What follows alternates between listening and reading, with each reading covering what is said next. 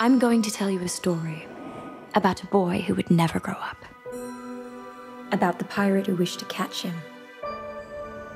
About the island where fairies roamed. But this isn't the story you've heard before. Because sometimes, friends begin as enemies, and enemies begin as friends.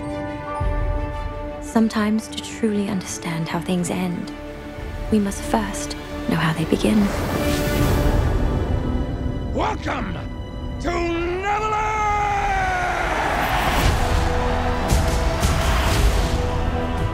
Are you brave, Peter?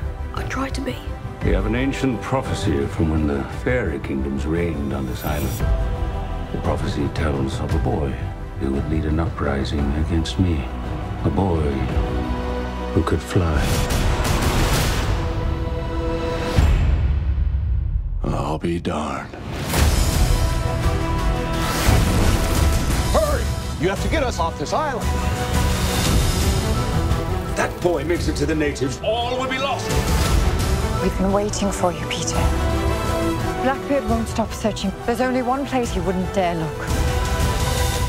So pirates are afraid of Mermaid Lagoon? Because of crocodiles. Afraid?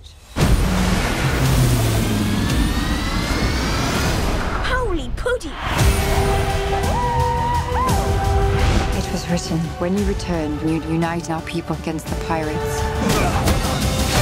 Mind if I cut in? What if I fail to fulfill the prophecy? And what if you fail to try? If you don't believe Peter, then neither will they. You can't stay a kid forever, even in Neverland. Wakey, wakey!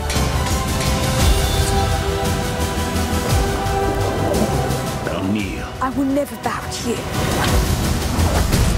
Do you know how to work a ship? How hard can it be?